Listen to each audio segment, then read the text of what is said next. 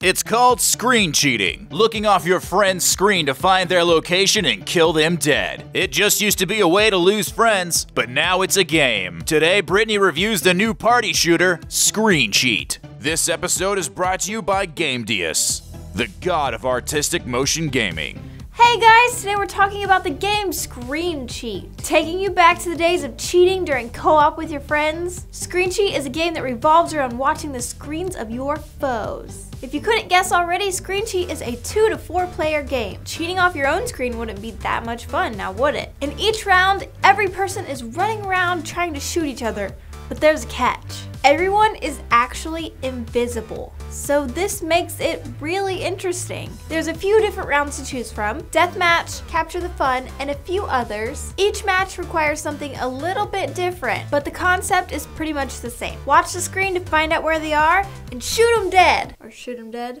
Shoot them dead. Real dead. Screen Cheat is an insane game that is an absolute blast to play. One really hilarious part about the game, besides how great it is in general playing with friends, is all the corny sayings it says when you kill somebody. Like for instance, "You got lost in the mall," or "You've just been Biebered."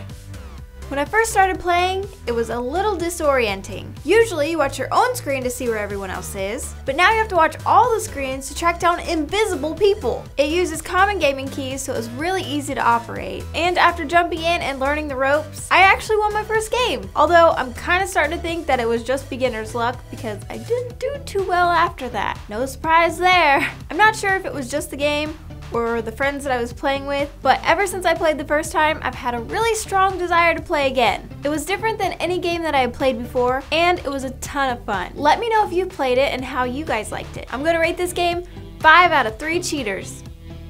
You figure it out. Thank you guys so much for watching. I hope you enjoyed this video. And as always, if you'd like to see more of my face, you can visit my channel, BRITTS Games. The link is in the description below. And I will see you next Thursday. Goodbye.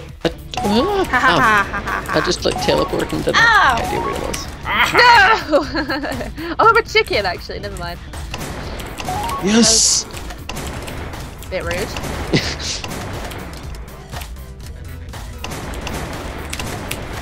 No, Bernie.